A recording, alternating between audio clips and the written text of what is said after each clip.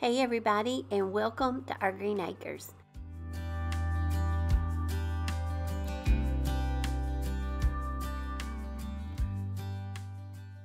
Today I'm going to show y'all how I upcycle and make over some items that I got at the thrift store, and some of these items I've already had, but I'm going to give them a refresh and we're going to fix them up and put them out for spring, and some of these we can use into summertime.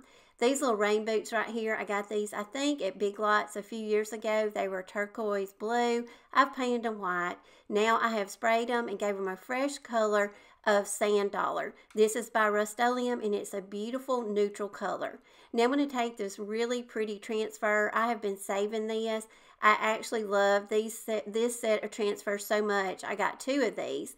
So this one right here, I've been saving it for just the right project. It is absolutely beautiful. So I thought these little rain boots, this would fit perfect on these. Just put these across the front just to give them a little bit of some, kind of French country detail.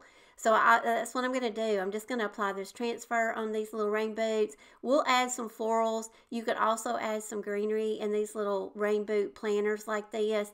But this is all I'm going to do to this. Now this is ready to set out now for spring and summertime.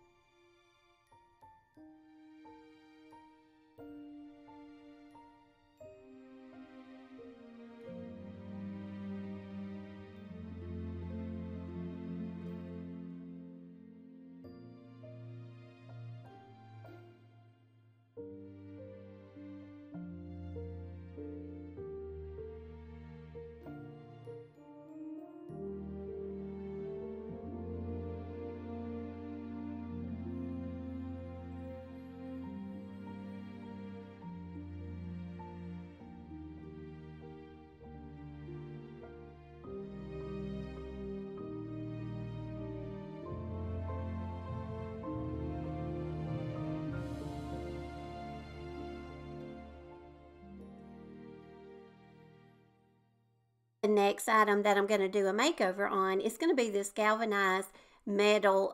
This is more like a planter. You can also call this like a wall pocket, but this is a great receptacle that you can put florals and greenery in, and you can use these for all the seasons. But I'm just going to give it a quick coat. I'm going to give it a couple layers of some Rust-Oleum flat white paint, and then once that dries, I'm going to bring it in, and we're just going to add a little bit more detail to this and just give it a little bit more of an embellishment. Just to take something that is like galvanized metal, if you want to just, spruce it up a little bit, put your own little special touch on it, I'm going to show you how we can do it. And it's so easy. Just take things that you may have on hand, whatever is in your supplies. I love to use molds and air dry clay. So I'm just going to take some air dry clay, and I always store my clay in an airtight bag, and also always put a wet wipe in with it. That will keep it moist, but make sure to always squeeze the air out of your bag before you seal it up so it doesn't dry out. This is a beautiful mold right here, and this is out of the spring new release for 2024 from IOD. I'll have a link to it down below, but I love this one, and I thought it would be beautiful to go over the little plaque that's already on this little floral cone. The one that was on it had, I think, a little shovel and a little spade on it, but this right here will give it just a little bit more detail. So I'm just going to apply it using some wood glue.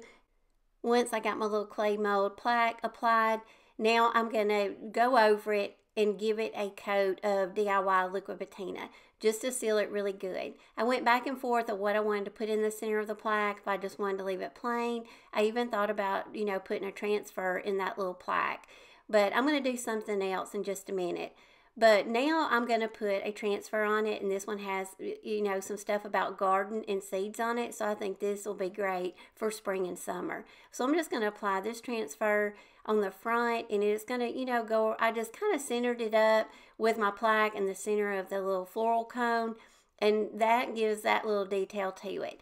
Now, a lot of times when you use air dry clay, you'll get some cracking, and I got some cracking in my little plaque. So to camouflage some of the cracks, I'm going to use some little decoupage roses. And I will try to link, I will link the website where I get a lot of my decoupage paper down below. But this came on a sheet of decoupage paper and it had a lot of these little random little pink roses. They're absolutely beautiful. So I just took one of them, I cut it out, and then I just applied it to the center of the little clay plaque, and I just used DIY Liquid Patina. I got it on and I went over it, and then I went over the whole plaque and did a little bit of white linen chalk paint and painted over my plaque around my rose. Now I'm taking some wired ribbon. I don't really like wired ribbon. I really like ribbon that, you know, is just kind of more, it's more floppy to me, but you use whatever ribbon you want. But a lot of times I will just snip that wire and pull that wire off each side of my ribbon, and that way you get a really good frayed look. So I just tied a bow at the top, made a hanger for my little planter, and now I've added some florals, and look how beautiful this is to set out for spring.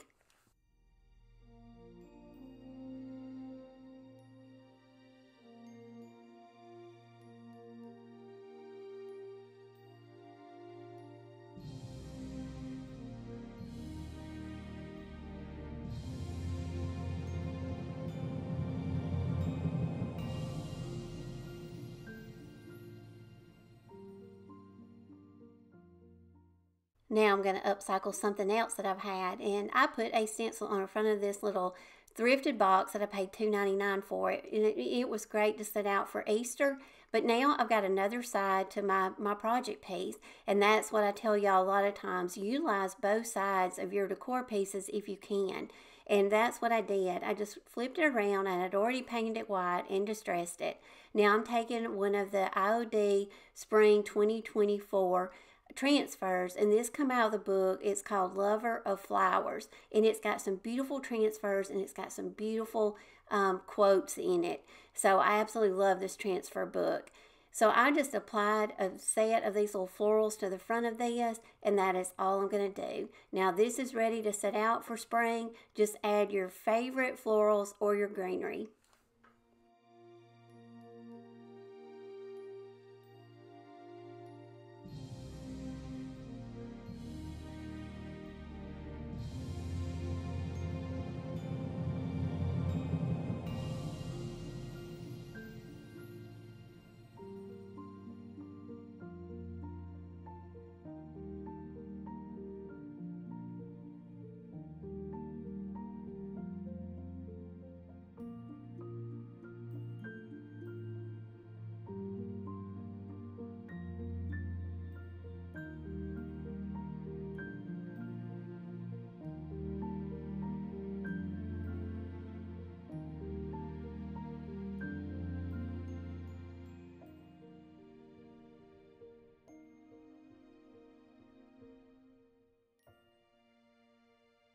Another project piece that I found was this Pallet Wood piece, and I have upcycled it before, but I have sanded off what I had on it. I think I had stenciled it, so I sanded that off.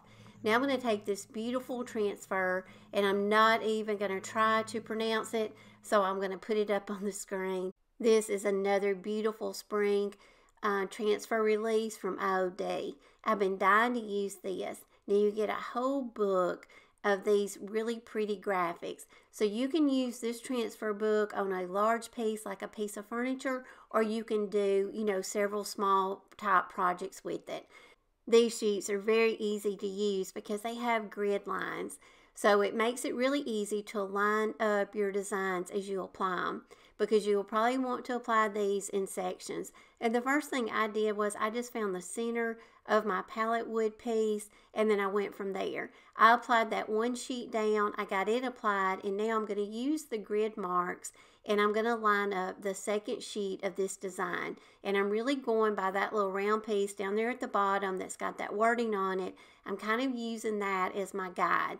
I'm getting that lined up really well, and then the rest of it will automatically line up too. So I'm just going to go through, get it applied, and then I'm going to take this sheet and I'm going to burnish it down.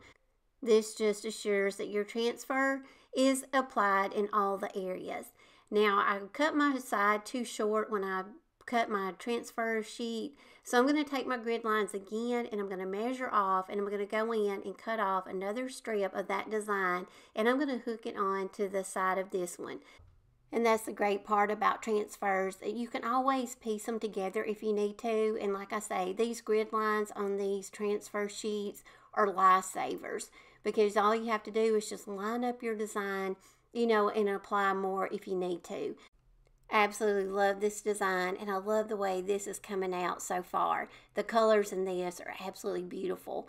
Now I'm going to go over here and I'm going to do the same on this side. I want it to go all the way to the end of my piece. I just laid the sheet down, I measured, and again, using those little grid lines, I knew exactly where to cut. I cut my piece, now I'm going to apply it, and then once I got it applied, now this design will be done. I do have a spot over on the other end that I didn't like the spot in the wood of how the wood looked after it was painted and distressed. So that is another lovely thing about transfers, and that's what I want to encourage you. Cut your transfers up. If you have a spot on your project piece that you may not like, or your eye is just drawn to that and you just can't, you know, you're just not loving it, cut out something else and put in that spot and kind of camouflage it. So I took a butterfly, I put that butterfly in that spot that was bugging me, and I applied it. And there is some butterflies in this design, so I think it just, you know, it looks like it is made into this piece now. I love this piece. I think it's absolutely beautiful. And again, these colors in this are absolutely gorgeous for spring and summertime. I'm taking my little finger sander. I have this little sander linked in my Amazon store, but this is a great tool to have. I'm just going around the edges. I'm just kind of smoothing them out and making sure that transfer that went over the side, I've just got it smoothed down really good. And now here it is. Tick tock, the clock keeps ticking. Don't know what I should do, and I wish you would be right here with me. My mind is filled with pictures of when we used to dance, but now I don't know where you are. I missed you so bad, won't you come back to me? I've got you in my head, you're all that I see. I've lost all my chances, I know that I am too late. I'm going to show you how we can take another sheet out of that same transfer book and we can really add some detail to this old wooden box. I got this at Goodwill and I can't remember how much I paid for it. I think $8.99, but you can see it has some kind of like little leather suede, like little detail on the front. Well, I'm just going to turn that to the back so we don't have to, you know, lose its character. I'm not going to paint this piece. I'm just going to leave it just like it is. But I want to show you how vivid and beautiful these colors of these graphics are on something that is dark wood. So if you want to leave something dark wood and not paint it, these beautiful transfers right here just really go on this brown wood, this dark wood, and it just really pops. But it gives this little old box just a little bit more detail, and to me it makes it scream spring and summer. Again, I'm just taking my little finger sander and I'm just lightly going around all the edges of this little box, and I'm just kind of scuffing up the little edges, just kind of going around and making that transfer look like it is worn into that box. Now, once this piece is done, there is so many things you can add to this box to decorate with it. You can add some filler balls. You can add old vintage books. You know, of course, florals and greenery. So this box is a really fun one to do. And if you get these transfers, be on the lookout at the thrift stores and yard sales for these old boxes or crates. Take them home, add some transfers to them, and just give them a new life. I'm thinking of you, I'm thinking of you, wondering if you're thinking about me too. Now it's too late, now it's too late. I'm out of time, but I'm still thinking of you.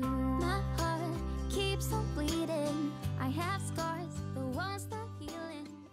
Another fun project, and this is using a little piece that I took off a piece of I don't know, it was a little piece of wall decor. I removed it and I used the other part of it on another project, but I had this piece in my supplies. Of course, I had saved it. I love little urns. Now this footage right here I'm leaving in because I went back and forth on using dark wax. I painted it with the color Drop Cloth by Dixie Belle. It's kind of a creamy color, and then I went over it with some dark wax. Now I don't know if y'all are a fan of dark wax or if you're good at using it, but I am not. Sometimes I do like it, but sometimes I just don't like that dirty effect I feel like it gives. So comment below if you like to use dark wax or if you just rather leave something painted and real clean looking. In this case, I went back over it with some white linen chalk paint. I cleaned it up. I just felt like it looked to me a little cleaner and a more springy being, you know, white. So now I'm giving you several options. Take your transfers and get some florals if you have some, because I think florals would go really good as the background for this little, you know, this little urn. So I just kind of got some that I had, kind of placed them on my little piece of scrap pallet wood that I'm going to put this on, and I decided to go with this lavender bouquet. I think these are linked in my Amazon store, so I will definitely have a link to my store down below. And I do have a category that is mainly for transfers. There's a lot of transfers to select from, so make sure to go out and check it out if you need some. So now I'm just placing the little lavender bouquet transfer on the little pallet wood in the area that I want it, just to make it look like it is coming up out of this little urn. This little fun project right here turned out so cute, and I'm glad I went with the lavender, because I don't know if y'all are like me, but I love lavender in the springtime. So I think I've got it positioned, I've got it applied, and now I'm going to apply some hot glue to my little urn, and I'm just going to glue my little urn down on my wood. And that is all we'll do to this little project. I am going to add some little sprigs of some dried baby's breath that I had on hand, and I tied a little hanger in the top. I paired it with another little lavender project piece that I've made in a previous video, just to show you how you can take some scrap wood, some little inexpensive transfers, and make a beautiful vignette for spring and summertime. Because of you. It's my fault, I messed it up. Okay, y'all, we are at the end of the video. I hope y'all enjoyed seeing all these transformations. I didn't plan this video this way, but I did have a lot of new spring product from IOD, and I do want to bring it along to y'all, and I want to use it because it's some beautiful things that really make some great project pieces. Make sure to leave me a comment below. Leave me your favorite Bible verse. Y'all help me pick the verse each week, and I will be glad to give y'all the credit, because I love sharing the Bible verses with y'all, and I know y'all have enjoyed it too. Make sure to subscribe to my channel. Make sure to check me out over on Facebook, Pinterest, and Instagram. Until the next video, I hope all of y'all have a great and blessed week, and I will see y'all again soon. Bye, y'all.